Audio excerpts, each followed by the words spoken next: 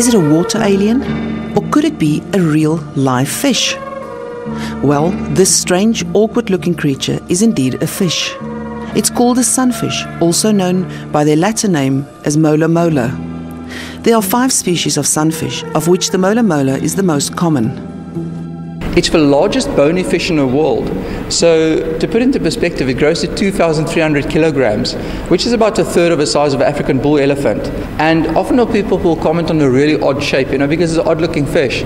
But they're highly evolved and highly specialized to do what they do, part of a pufferfish family, and we think they live a fairly solitary existence. But in South African waters, very little is known about the fish. We're not entirely sure where they go throughout the year, so in future we would like to do some more tagging studies on them with satellite tags as well. Despite their immense size and classified as predators, sunfish pose no risk to humans. A large part of their diet consists of jellyfish, but they will also eat squid and fish. And interestingly enough, they can dive down to over 600 meters. And it's one of the reasons they probably spend a lot of time on the surface. People often ask us why they're called sunfish. It's not just because of the shape, they also have a habit of lying on their sides on the surface, and they appear to be sunning themselves like a sunbather. There are a few theories for that. One is that with them being at the surface, making a bit of a commotion to attract seabirds that pick off parasites, but also they think that they really thermally regulate by heating themselves before they do deep dives again. Mola molas are classified on the IUCN's list as vulnerable. These ocean wanderers can travel long distances despite their seemingly slow movements, but it's out in the open seas where the threats lie for these mystical creatures. Probably the biggest threat at this point in time is overfishing and bycatch, specifically from commercial fishing, especially the longline industry.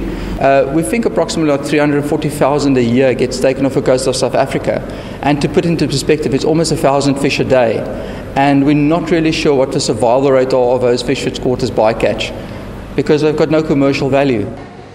Holy moly, as this sunfish was quickly named by aquarium staff, weighs only 76 kilograms, but at a growth rate of 500 grams per day, it has grown significantly since the rescue, and it was time for her to be returned to the open ocean. The aquarium's dive team prepared to remove this gentle giant from the predator exhibit, where it has coexisted among the sharks and giant carp. At the surface, the team was ready to strap the sunfish into a protective harness.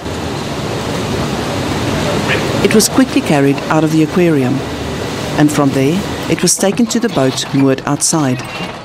The team had to move quickly to get the sunfish into the small holding tank on board.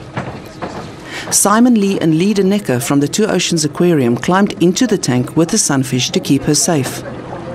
Unlike most fish, sunfish can blink. They have strong muscles around their eyes that they can use to clean their eye or to pull it back into its socket when feeling threatened. A protector cloth was placed over her eyes to reduce stress during the journey. Last measurements were taken, as well as a DNA sample, which will be used to further international research collaboration on the lives and conservation of ocean sunfish. Finally, the boat moved out of the harbour. It was only a short 20-minute ride to the release location near Robben Island. But on the open seas, the water was choppy. Care was taken to ensure that the sunfish stayed calm and did not bump the sides of the tank.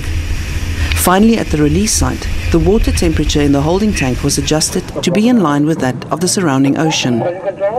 Plastics are a huge threat to marine life, especially sunfish, as they do like to eat jellyfish, and plastic products do look a lot like jellyfish. So yes, there'll be many threats that you'll face out there, but we always be positive and just hope for the best. And then it was time for Holy Moly to return to the open ocean.